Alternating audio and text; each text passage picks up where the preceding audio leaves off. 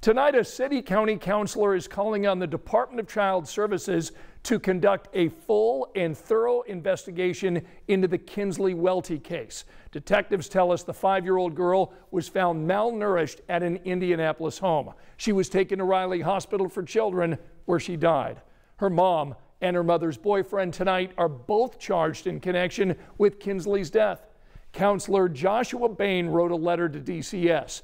Bain represents the area where Kinsleigh died. He says it is crucial that we understand how this situation was able to occur and what systemic failures, if any, contributed to the loss of this innocent life. And tonight we talked with Kinsleigh's family about the counselor's message. A relative told us she's happy to see someone try to hold DCS accountable. It's very tragic that they have a very flawed system. There needs to be improvement. There needs to be legislation put into place to protect these kids. They don't have a voice, and unfortunately, when they're gone, we're left being their voice for them, and they need to be heard.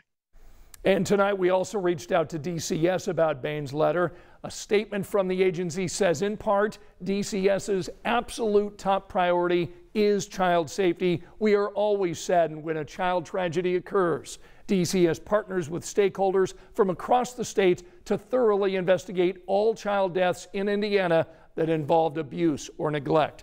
That statement went on to say DCS cannot comment on individual cases because of confidentiality requirements.